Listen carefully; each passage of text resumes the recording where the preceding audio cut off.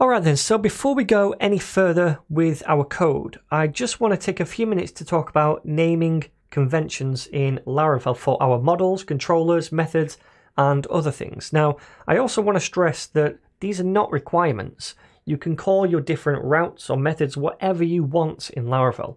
These are just a set of conventions that are recommended and used by a lot of programmers who use Laravel. And the idea behind this is to keep our code files, methods and routes logical, organized and easy to understand for ourselves, as well as other developers who might at some point be viewing our code. So first of all, the model itself. How would we name a model? Well, we generally name it to be a singular of whatever the database table is called. So we've got a database table called pizzas to store pizza records. We'd name the model pizza with a capital P. If we stored Ninja records inside a Ninjas table, then we call the model Ninja. That makes sense, right?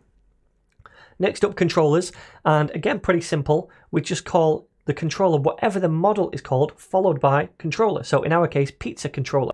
If we had a Ninja model, it would be Ninja controller, and we have a capital P for pizza, C for controller here as well. Okay, so the actions or methods inside that controller also follow a convention as well. We've got 3 examples here, but there are more. And in the case of index, that would be to show all of the records or a list of a lot of the records. So when we go to /pizzas in our app, then we use this method, index, and that is to get a lot of records and index them on a page. That makes sense.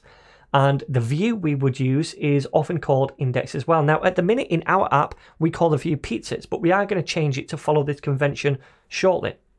So the action to get all of the records or a list of the records and show them would be index, and the view would be index as well. And the route for this would be just / whatever the resource is called, in our case, pizzas. But if we stored blogs, it would be / blogs. If we stored ninjas, it would be / ninjas. Makes sense. And this over here, this is the request type. We've only yet worked with GET requests, but we will work with other requests in the future. So the type of request in this case is a GET request. We're getting the data, right?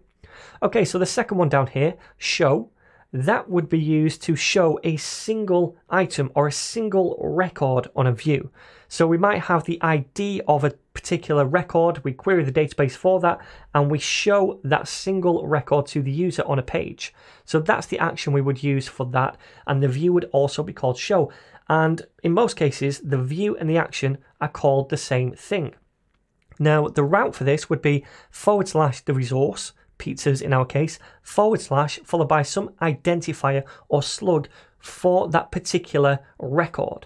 So we could grab the ID, use it to query the database in this action right here, and then inject it into the show view.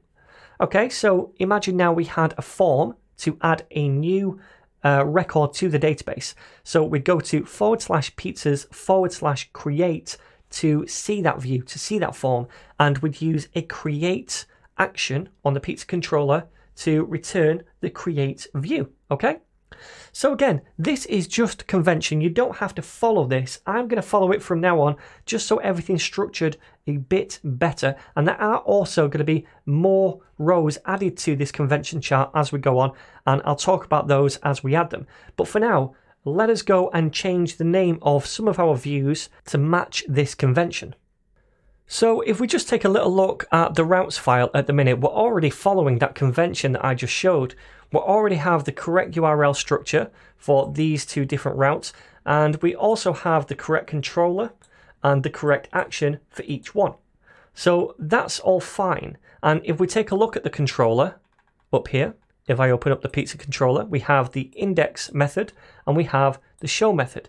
Now at the minute, these are returning 2 different views, pizzas and details. Now they don't follow the convention we're meant to use.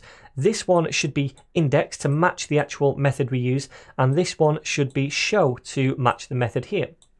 So let's change those first of all. So what I'm going to do is come down to details and rename that to show.blade.php, and then the pizzas one I'm going to rename to index.blade.php. Now, also what I'm going to do is create a new folder over here and call this pizzas, and I'll explain why I'm doing this in a second. And I'm going to place the index in there, if I can, and also the show view.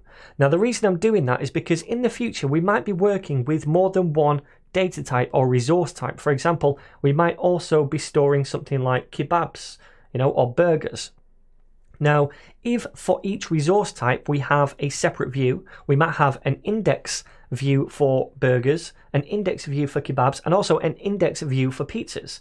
Now, we can't have 3 of those all directly inside the views folder because they're all going to be called the same. That wouldn't work. So for each resource type, typically you'd find a folder which is the name of that resource and then the different views for that resource inside that folder. So if we had burgers or kebabs, we might make a new folder called burgers and store index, show, create, etc. inside that folder. So now we've updated those, that's correct, but we need to reference the correct view here. So first of all, let's, instead of pizzas, return pizzas dot and then its index. And the reason it's pizzas first is because we're going into the pizzas folder, then we say dot to go into the folder, and then inside there we want the index view. So let's do the same down here. It's pizzas dot and then it's show. Hope that makes sense. So if we save this now, then come over to the actual app. Hopefully this all still works. Nothing will change, but if I refresh now, then everything still works. And if I go to pizzas/1, for example, then we should still get this page as well. Now at the minute we're not doing much, but we will do that later on. What I'd also like to do is now set up a new route for a view which is going to return some kind of form so we can add a new pizza.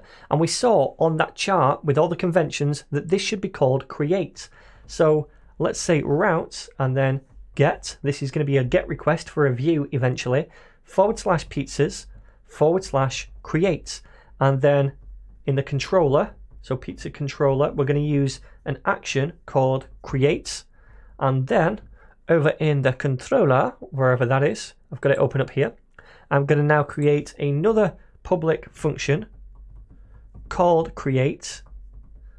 And inside here, all we're going to do is return a view. And that view is going to be inside the pizzas folder, and we're going to call it create. And that's all we're going to do for now. So if I save this and then come to the views, I need to create a new view called create.blade.php, and inside that view we'll just copy this jazz and paste it, and it still extends the layout, and we still have a section called content, and in there we'll delete this and we'll just say something like add a new pizza. Save that. And now if we try all this out, if we go to pizzas/create, it should work. Okay, pizza list, it says create. That's not working. Okay, the reason that's not working is because it's looking at the URL over here and it's saying, okay, well, this URL matches this route. Because remember, ID could be a string, it could be a number, and it's looking at this and saying, well, okay, the ID is create. So how do we get around this? Well, all you need to do is grab this route and put it above this one, because they rank in order of preference. So if this route is above this one, it will look at this literally and say, okay, well, if this route exists, then this will take precedence over this one.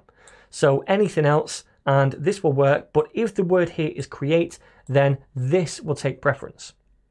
So save that, and let's refresh over here, and we can see now we get that new create view, add a new pizza.